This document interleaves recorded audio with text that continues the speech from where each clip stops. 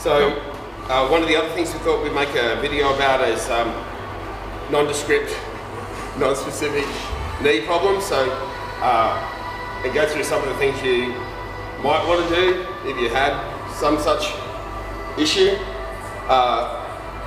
Start off with body weight exercises.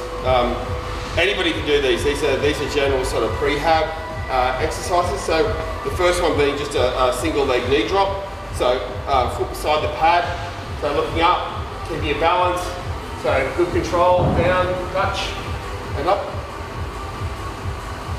Down and up.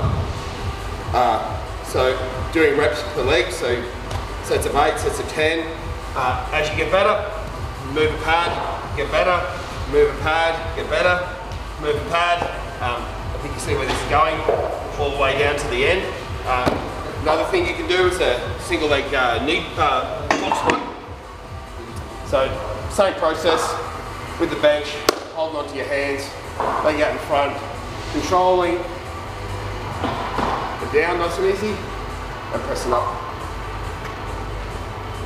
Now with control, pressing up. So they're two really simple exercises to do that you don't need any equipment for. So the knee drops and the box squats.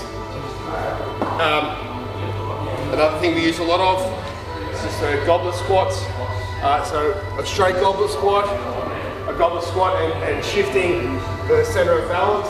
So with the press out, just changing the torque on the knee, the pressure on the patella and around the joint, looking for stabilization. RDLs, so dumbbells in both hands, and a push back, trying to build up that hamstring strength. Single leg deadlifts, dumbbell or kettlebell, once again trying to build up the hamstring. And then you get on to band work. So, like I said, these aren't just particular to knee rehab. Not knee rehab. Not knee rehab. Yeah, that's it. I think we're legally fine now. So, terminal knee extension. So, leg in the band, pull it back, quad in place down here. So brace it on the rack, all the way down.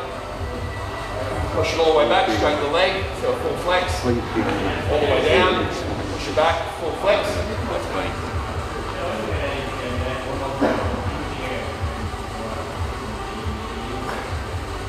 Next one, so feet in the bands. So hooked in. So bands under tension. So single leg, pulls, double leg pulls. So the legs actually, joints actually under tension while you're pulling, and you're working on all the stabilizing and structural muscles. Another one's just a band press down. Pretty simple.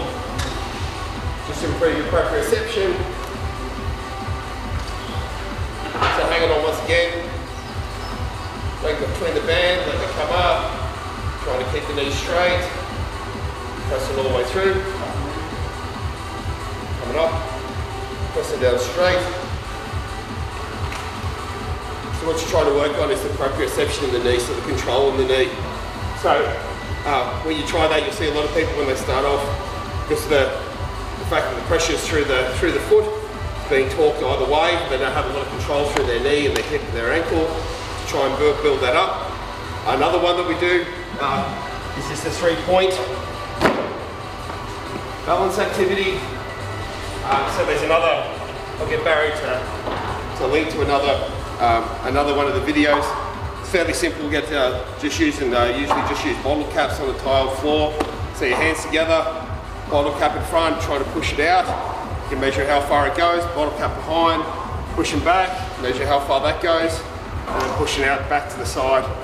So you can measure your progress and your increase in your strength, and your proprioception, and your functional movement. Just measuring those distances. Stand on the same little X, pushing out on the other leg, pushing back, and then pushing out behind. Just simply using the bottle caps to measure it. So there's some simple, easy stuff to do for nondescript, non-specific, knee injury. Not injury, you're not allowed to say injury either. I can't say injury. No, yeah. knee Knee dysfunction. dysfunction. Okay, yeah. There you go.